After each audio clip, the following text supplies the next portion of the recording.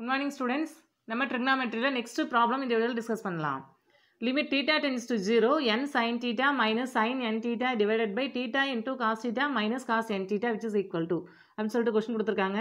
அதாவது நமக்கு ஒரு ஃபங்க்ஷன் கொடுத்துட்டாங்க. இதனுடைய லிமிட் வேல்யூ கேக்குறாங்க. அதாவது theta 0க்கு போகும்போது இதனுடைய வேல்யூ இந்த ஃபங்க்ஷன் வேல்யூ என்ன அப்படிங்கறத நமக்கு क्वेश्चனா கேட்டிருக்காங்க. இதுக்கான சொல்யூஷன் நம்ம இங்க டிஸ்கஸ் பண்ணலாம். இப்போ given ஃபங்க்ஷன் இருக்குலையா அதை நம்ம நோட் பண்ணிக்கலாம்.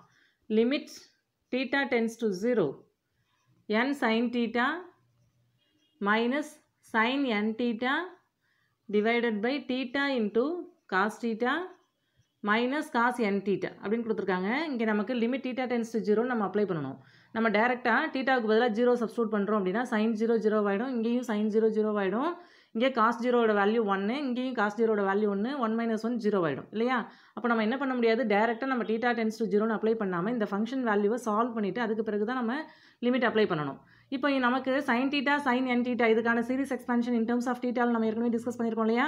அதை ஃபர்ஸ்ட் நம்ம இங்கே நோட் பண்ணிக்கலாம். அதாவது நமக்கு என்ன சீரிஸ் எக்ஸ்பான்ஷன் தெரியும், sin thetaனா என்ன, இன் டர்ம்ஸ் ஆஃப் thetaவில் இதனுடைய சீரிஸ் எக்ஸ்பான்ஷன் நமக்கு தெரியும் இல்லையா? அதாவது theta minus theta cube by 3 factorial plus theta power 5 by 5 factorial minus and so on. இப்படி நமக்கு சீரிஸ் எக்ஸ்பான்ஷன் தெரியும். அதே போல் இங்கே தீட்டான்னு இருந்தால் நம்ம இங்கே தீட்டா அப்படின்னு நம்ம ரீப்ளேஸ் பண்ணுறோம். அதே நமக்கு sin n theta, இங்கே தீட்டா இருக்கிற இடத்துல n theta அப்படின்னு இருந்ததுன்னா இந்த சீரிஸ் எக்ஸ்பான்ஷன் நம்ம எப்படி மார்க் பண்ணுவோம், n theta minus n theta the whole cube by 3 factorial plus n theta the whole power 5 divided by 5 factorial minus and so on. இப்படி நமக்கு சீரிஸ் எக்ஸ்பான்ஷன் இருக்கும்.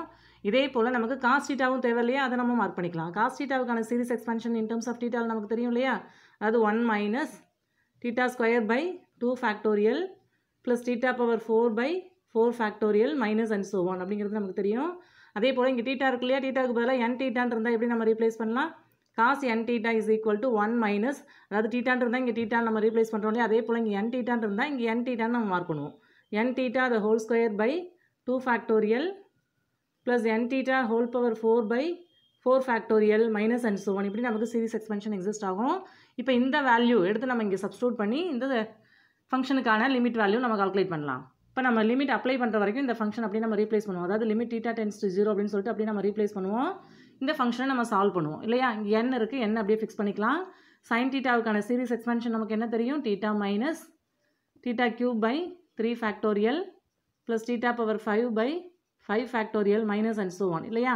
அதை அப்படியே மார்க் பண்ணிக்கலாம். நெக்ஸ்ட் இங்கே மைனஸ் நம்ம மார்க் பண்ணிக்கலாம். sin n theta இதுக்கான சீரிஸ் எக்ஸ்பென்ஷன் என்ன நமக்கு தெரியும், n theta minus n theta whole cube by 3 factorial plus n theta whole power 5 by 5 factorial minus and so on. இப்படி நமக்கு சீரிஸ் எக்ஸ்பென்ஷன் நியூமரேட்டரில் நமக்கு எக்ஸிஸ்ட் ஆகும்.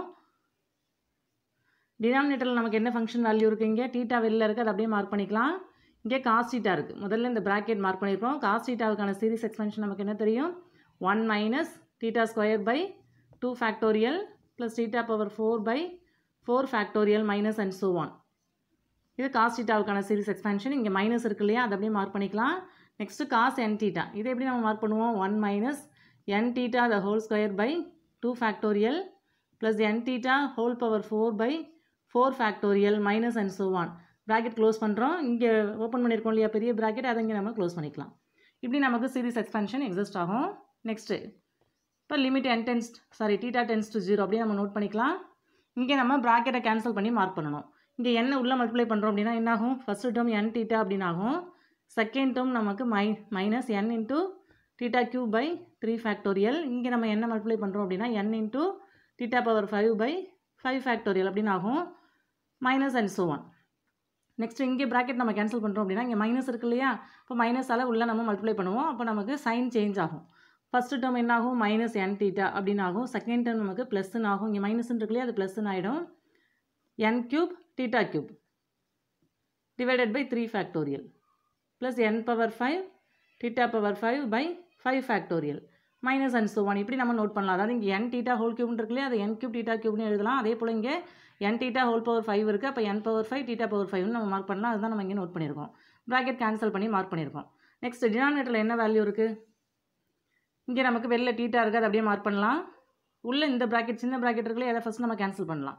இப்போ first 1 minus theta square by 2 factorial plus theta power 4 by 4 factorial minus and so one. Next இங்கே நம்ம bracket cancel பண்ணும்போது இந்த மைனஸால் நம்ம உள்ளே மல்டிப்ளை பண்ணுவோம். அப்போ ஃபஸ்ட்டு டேர்ம் -1 அப்படின்னு ஆகும், செகண்ட் டேர்ம் +ன்னு ஆகும், n² θ² 2 ஃபேக்டோரியல். இங்கே நமக்கு மைனஸ்ன்னு ஆகும், n⁴ θ⁴ 4 ஃபேக்டோரியல் அப்படின்னு ஆகும், ப்ளஸ் அண்ட் ஸோ ஒன். இப்படி நமக்கு டேர்ம்ஸ் எக்ஸிஸ்ட் ஆகும். இப்போ நம்ம நியூமரேட்டர் கவனிச்சோம் அப்படின்னா இங்கே n⁻ இருக்குது, இங்கே -n⁻ இருக்குது. அப்போ இந்த 2 டேர்மும் நமக்கு இங்கே கேன்சல் ஆகிடும். இப்போ பேலன்ஸ் உள்ள டேர்மை நம்ம கவனிச்சோம் அப்படின்னா இங்கே θ³ θ⁴ அண்ட் ஸோ ஒன். அதே போல் இங்கே θ³ θ⁴ மைனஸ் அண்ட் ஸோ ஒன். அப்படி நமக்கு டேர்ம்ஸ் எக்ஸிஸ்ட் ஆகுது. அப்போது எல்லா டேர்ம்லையுமே θ³ காமனாக இருக்கும். அதாவது θ³ θ³ இருக்குது, θ⁴லையும் θ³ இருக்கும். அதே போல் இங்கேயும் நமக்கு θ³ இருக்குது. அடுத்து உள்ள எல்லா டேர்ம்லையும் நமக்கு θ³ இருக்கும். அப்போ காமனாக θ³ நம்ம வெளில எடுத்துடலாம். இப்போ லிமிட் θ → 0, θ³ எல்லாத்துலேயும் நம்ம காமனாக வெளில எடுக்கிறோம் அப்படின்னு சொன்னால் நமக்கு என்ன வேல்யூ எக்ஸிஸ்ட் ஆகும்? θ³ வெளில இருக்குது, இங்கே மைனஸ் இருக்குது, -n/3 factorial plus n × θ² / 5 factorial minus and so one அப்படின்னு சொல்லிட்டு இங்கே ஃபஸ்ட்டு டேர்ம் நமக்கு இந்த ஃபஸ்ட்டு சீரீஸோட எக்ஸ்பான்ஷன் நமக்கு எக்ஸிஸ்ட் ஆகும். இங்கே நமக்கு ப்ளஸ் n³ / 3 ஃபேக்டோரியல், இங்கே ப்ளஸ், இங்கே மைனஸு, இங்கே ப்ளஸ், திரும்ப நமக்கு இங்கே மைனஸ்ன்னு ஆகும் இந்த டேர்ம். அதாவது நமக்கு இங்கே மைனஸால் உள்ள மல்டிப்ளை பண்ணுறோம் இல்லையா, ஃபஸ்ட்டு டேர்ம் மைனஸ்ன்னு இருக்கும், அடுத்த டேர்ம் ப்ளஸ்ன்னு இருக்கும், இங்கே மைனஸ்ன்னு இருக்கும். அப்போ இந்த டேர்ம் மைனஸ்ன்னு ஆகும். இப்போ நமக்கு இங்கே மைனஸ்ன்னு இருக்கும், -n⁴ θ². ஏன்னா θ³ நம்ம காமனாக வெளில எடுத்துட்டோம் இல்லையா, இப்போ θ⁴ θ³ நம்ம வெளில எடுத்ததுனால θ² அப்படின்னு நம்ம இங்கே மார்க் பண்ணுறோம், / 5 factorial plus and so one. இப்படி நமக்கு டேர்ம்ஸ் எக்ஸிஸ்ட் ஆகும் நியூமரேட்டரில். இப்போ டினாமினேட்டர் நம்ம கவனித்தோம் அப்படின்னா என்ன ஆகும்?